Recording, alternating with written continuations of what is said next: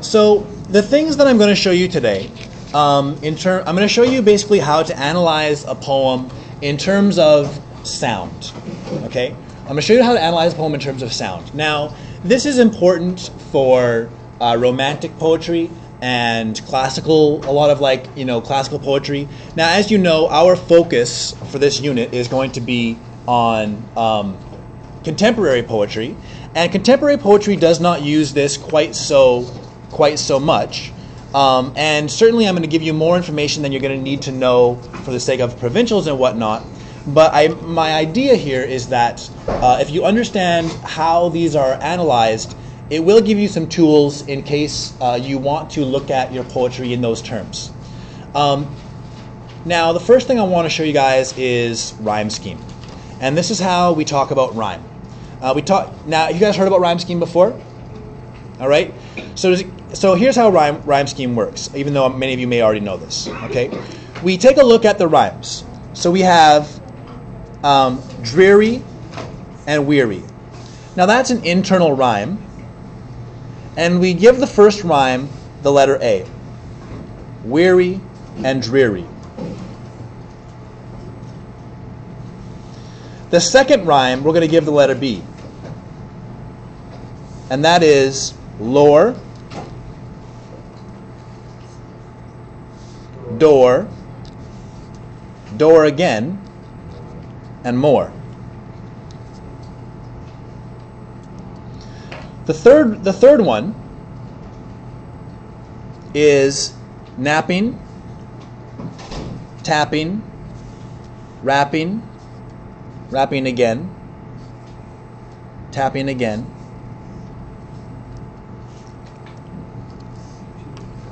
Okay? If I go to the next, so that's one stanza, right? So this is a stanza. Now, certainly this word stanza is going to be useful to you guys because definitely all poetry still not all poetry, but I mean stanza is still a useful thing. All right, so that's stanza.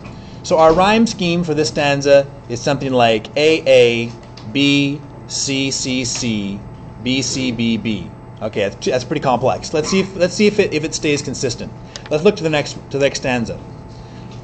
Distinctly I remember, it was in the bleak December, and each separate dying ember. Remember, December, ember. All right. Then we have floor, B. Lenore, Lenore, evermore. So you notice that our B rhyme here follows the same pattern. The second line, the 1, 2, so the second 2, 3, 4, 5, 6. The second line, the fourth, fifth, and sixth lines are all B rhymes, right? And the first rhyme, the A rhyme, is repeated in the first line. There's an internal rhyme there. How about C? Let's take a look here. We've got morrow, borrow, sorrow. Sorrow is twice, just like rapping, tapping is twice. And that's it. So again, we've got A, B, C, B, B, B, A, B, C, B, B, B. So the end rhymes, these ones are called end rhymes. This would be the end rhymes.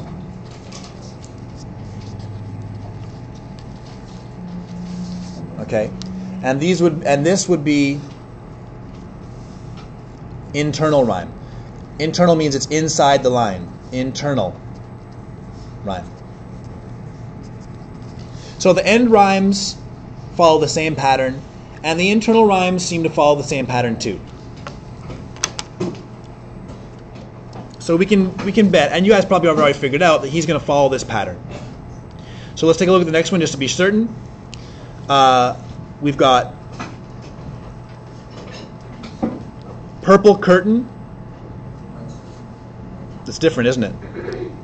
And the silken, sad, uncertain rustling of each purple curtain. Uncertain. and curtain. That's right. That is right. That's all it is. And then we've got before, door, more. All right? Implore, door. I go all the way down if I wanted to. Door, more. So B is always working. AA, stronger, longer. AA. And C, we've got beating, repeating, entreating, napping, rapping, tapping twice again. That's happening a lot. So we have the same rhyming pattern. We have these three rhymes which working both at the end, and both the end rhyme and the internal rhyme. All right. Now, what else do we have? Obviously, we've noticed that the B rhyme here is always the same sound. And the reason, and it's always the more, and eventually when the raven arrives, we've got quoth the raven nevermore. And of course, quoth the raven nevermore gets repeated many, many times throughout the poem, and that is therefore called a refrain. This is the refrain.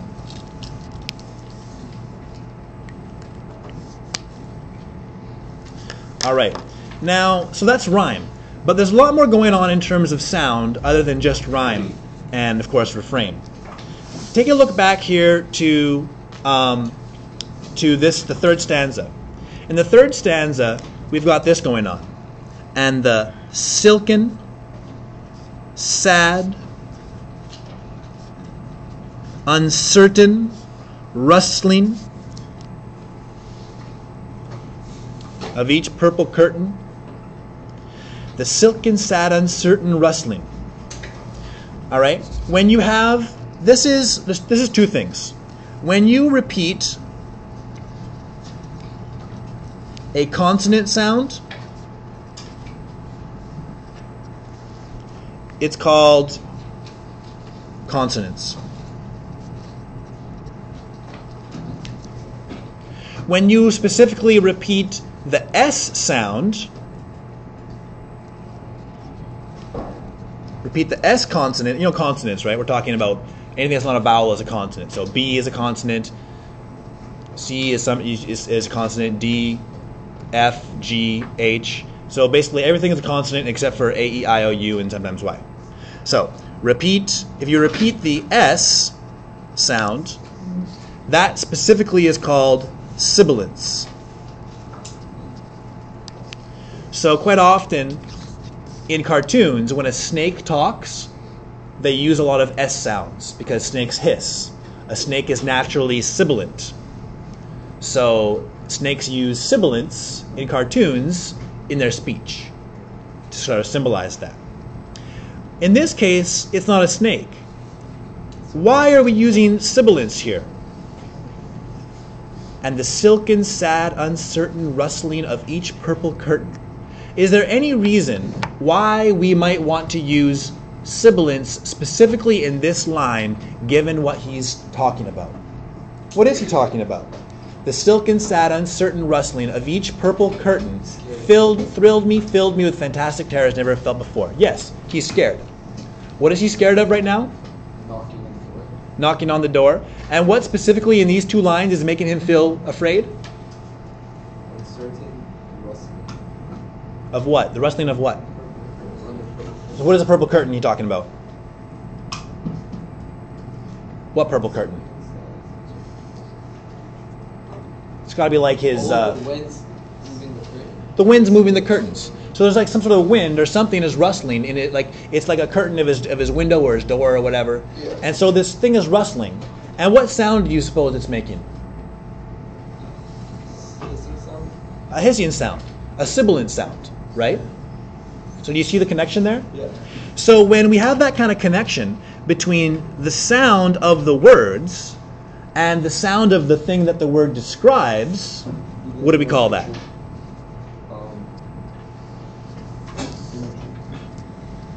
Curtain makes S sound All right? Words describing curtain also make S sound.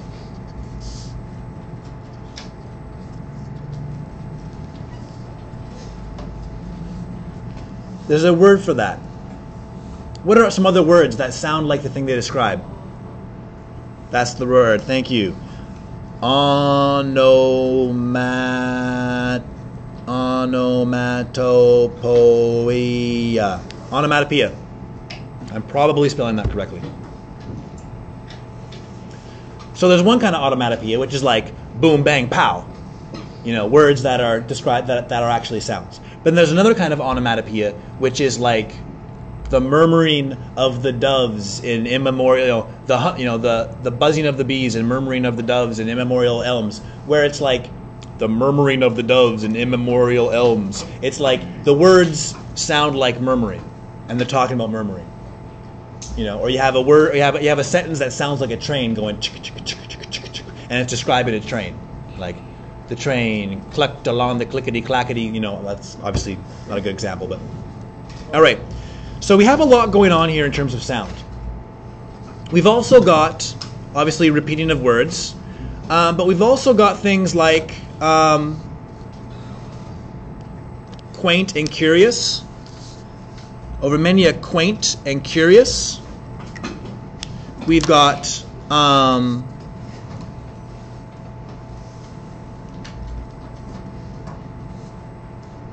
surcease of sorrow.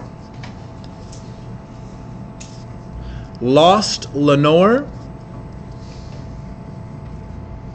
entreating entrance,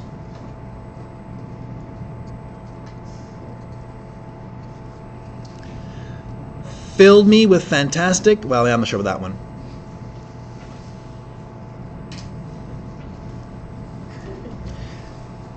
Deep into that darkness. He's several times here. It's conspicuous. Now, sometimes this might turn out to just be random, like you just pick it out. It wasn't really meant to be there. But I would argue that it's meant to be here. These repeating of the initial, of specifically the initial consonant sound or the initial sound.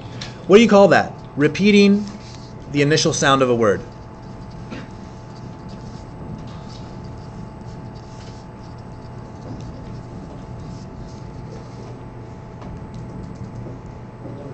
Alliteration. So with two L's in alliteration? Yes.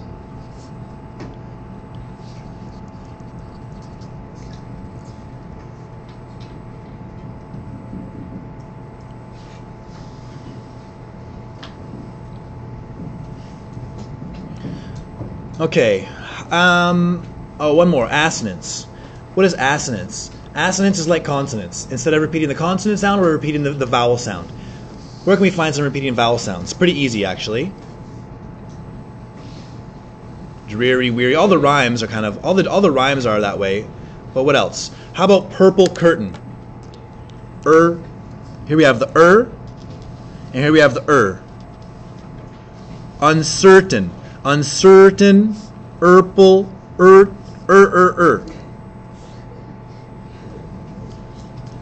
Ill, ill.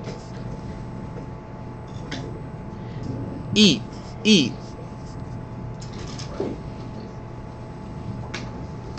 All right, so purple curtain. Use that, a certain purple curtain. We have the This is how I should make the sounds, by the way. This is a better way to make sounds. Instead of like quotation marks, you put two slashes there. It's like a phonetic. It means read it phonetically. So uncertain purple curtain. That is repeating vowel sound equals assonance.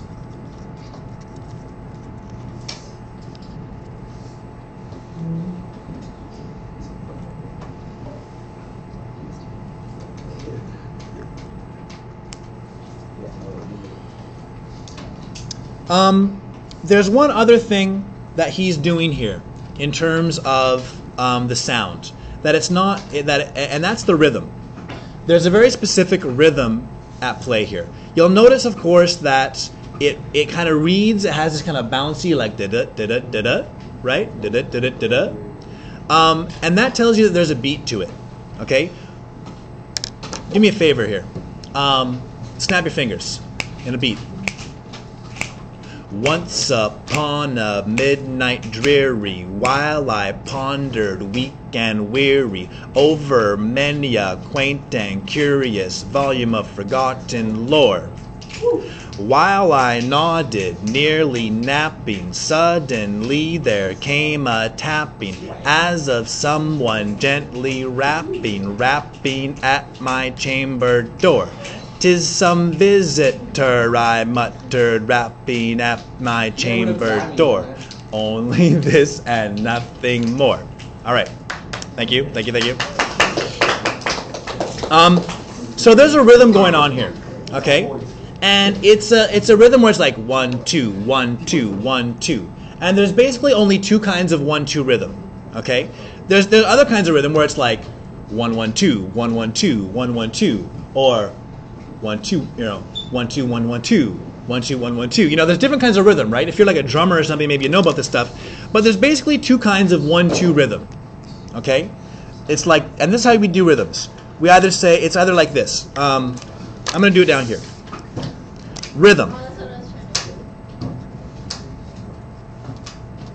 Okay, we talk about what is the bass unit. The bass unit. The bass unit of a rhythm is called a foot. All right. So if you have two beats, there are two kinds of. Well, there are more than two kinds. But we're going to I'll talk about two kinds of. So it's like this. This is how we. If you have a syllable like this, this means unstressed beat. And this is a stressed beat.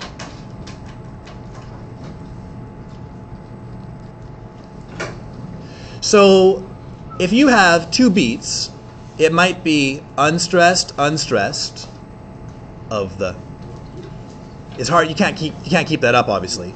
You could have stressed, stressed, big, bad. You could have unstressed followed by stressed, like present. Or you could have stressed followed by unstressed, present. Now I'm going to bet that most of your names follow this.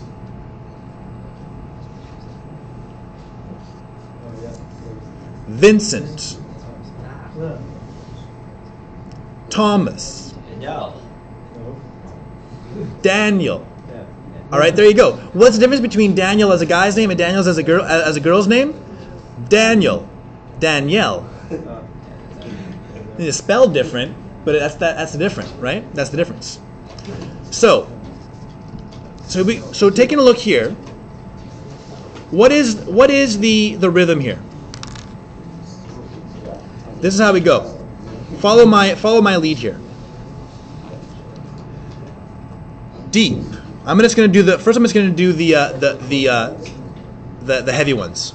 Deep into that darkness, peering. Long I stood there, wondering, fearing. Now, there are certain words. If it's a two-syllable word, the stress has to go in a certain place. If it's a one-syllable word, you could stress it or not.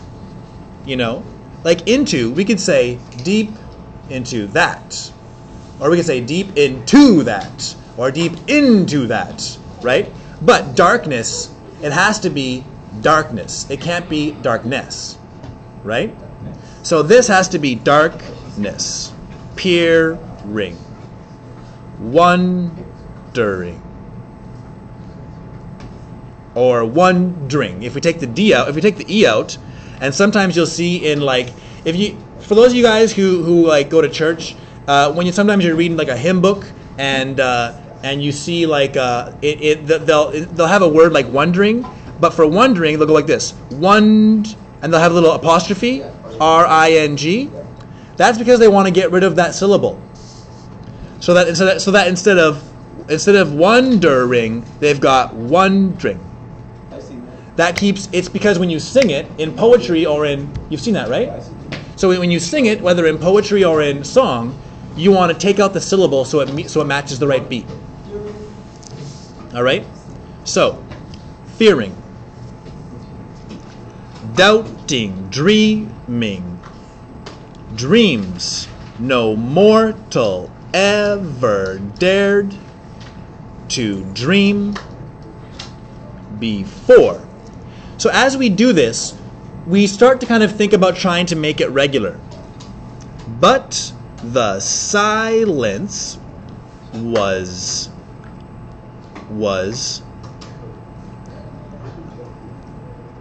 unbroken, and the stillness gave no token. So if we read it naturally, are you lost now? Okay, this is what I'm going to tell you. I'm going to skip. So there's a question, right? How regular is this? Let me skip to the punchline. Here's the punchline. This is written in trochaic. Here's the word, fancy word. Trochaic. That means that the foot, the basic rhythm is stressed followed by unstressed. That's called a trochee. Okay? So this starts with a stress. Once. Over. It starts with a stress. So it's trochaic. This is trochaic octameter. Octameter means that there are 8 of them. So octa means 8. So 8 times trochee. So this thing times 8 equals trochaic octameter.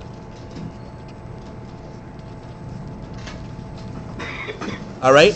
I want you guys to do me a favor. Count 1 and 2 and 3 and all the way to 8, okay? Ready? Here we go. 1 and 2 and 3 and 4 and 5 and 6 and 7 and 8 and 1, 2, again.